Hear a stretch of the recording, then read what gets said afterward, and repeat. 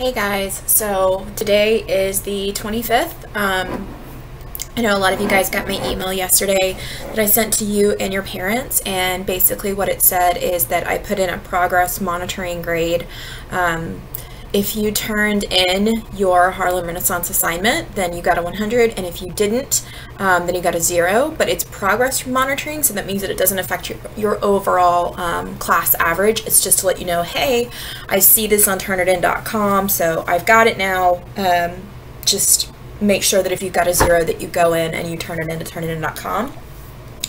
I'm getting ready to open up my Google Classroom, so my virtual door will be open. If you've got any questions, I'm here to answer for you. I'm going to try and get one of the Gatsby videos up today for Chapter 6. The audiobook is linked for you in the playlist, but the videos are taking a long time, so I want to make sure that I'm getting all of my grading and all of those things taken care of as well, and not neglect that.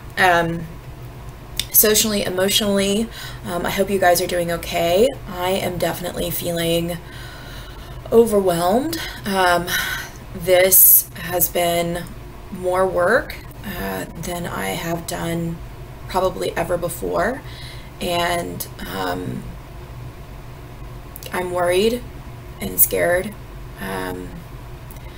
I know you guys know that my brother is in a group home because he's an adult with mental challenges, and we've been reaching out to the group home and getting updates, but you know, he's far away, so that has me a little worried. So I'm thinking about him, and I know you guys are probably worried that you've got loved ones that you're worried about, and you have siblings, and you know, so just to let you know, if you're scared and worried and sad, we're all in the same boat. I know everything is really up in the air right now for everybody, so if you're feeling like you just need to talk to somebody, you know, I'm here. I've got my Google Classroom door open. Just pop in and we can talk, or you can email me. Just know that you're not alone. So when we talk about social isolation, it's important for medical reasons, obviously, but it can also really take a toll emotionally. So it's okay if you're feeling a little overwhelmed, because I definitely am. I'm feeling very overwhelmed right now. So you're not alone in that feeling. That's a perfectly valid feeling. Probably the best thing that you can do today is, sorry, that was my little reminder to open my Google Classroom, but the best thing that you guys can do today is, it's supposed to be a really pretty sunny day, so I would go outside in your backyard. You know, obviously don't go be around other people, but get some sunshine today while you can.